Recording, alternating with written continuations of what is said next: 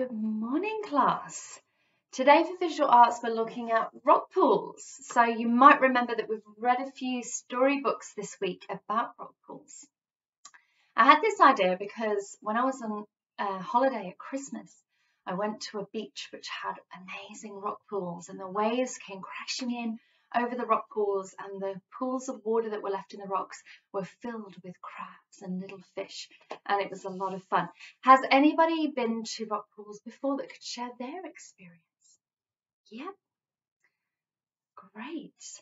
So this week in literacy, we've been reading the book Sharing a Shell, and I wanted to draw your attention to the illustrations in this book, because if we see here where our little crab is coming into the rock pool, what kind of colours does the picture show?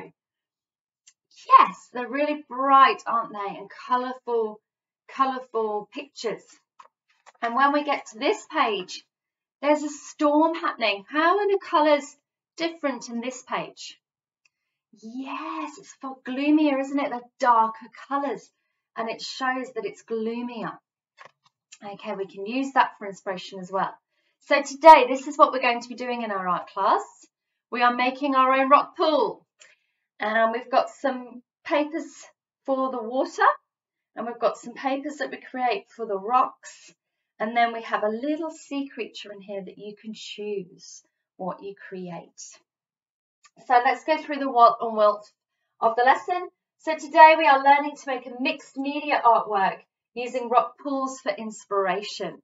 So we've got acrylic, pastels, watercolour, and paints and chalks on here as well. And we're going to be using some shells to do the painting. So Wilf, what I will be looking for is use of your personal experience. So the stories we shared this morning, we can use all of those in our art. And we're going to be using the mixed media, the materials I've just explained, and we're going to be overlapping the colours. I'd like to see the overlapping of materials and colours. And we're going to be collage. We're going to put it all together on an old cereal box as a collage. And I'm looking for different use of lines. So remember, we can have thick lines, thin lines, jaggedy lines, zigzags, waves, straight lines, and lots of different shapes and colours and textures. We're going to create texture by using the shells. And importantly, I would like to see all of your tables clean and a safe working area. And what must we do before we start working on our collage and our paper?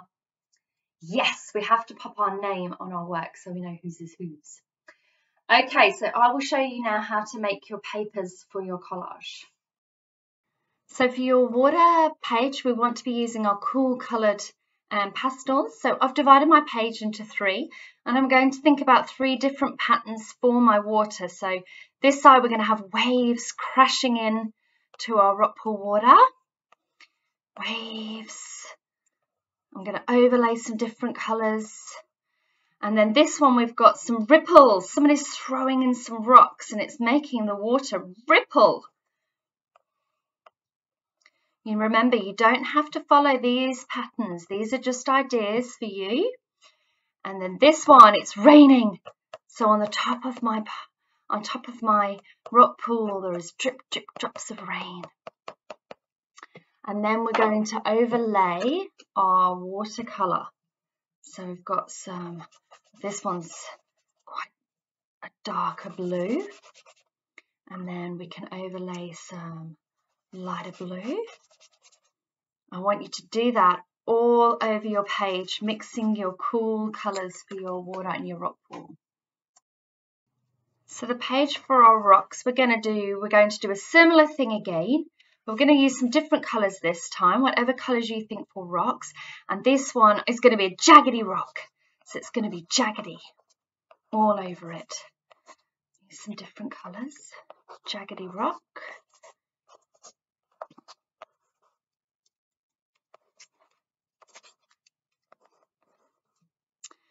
And this one is going to be a smooth rock. So I'm going to do some smooth lines for a smooth rock. And then this one at the top is going to be a slippery rock. Who experienced slippery rocks when they were at the beach? and there's moss growing on them, which is green, and it can be quite slippy. And then we're going to do the same thing again. We're going to overlay our watercolours on top over our pastels, overlapping our colours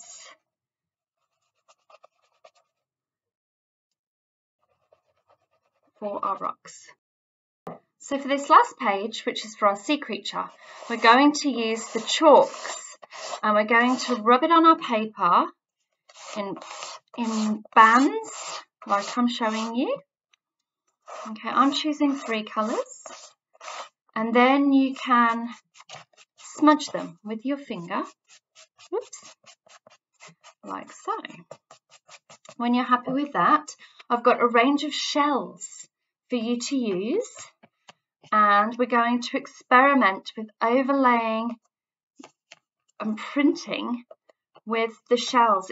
It's almost like a stamp.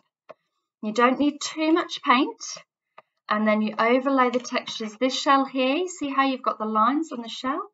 That looks really nice on your picture. And I've got lots of shells and lots of corals for you to experiment printing the textures onto your paper, like so. Okay, so we've done our 3 papers, our water, our rocks, and our sea creature. Now we are going to cut out our papers to assemble our collage.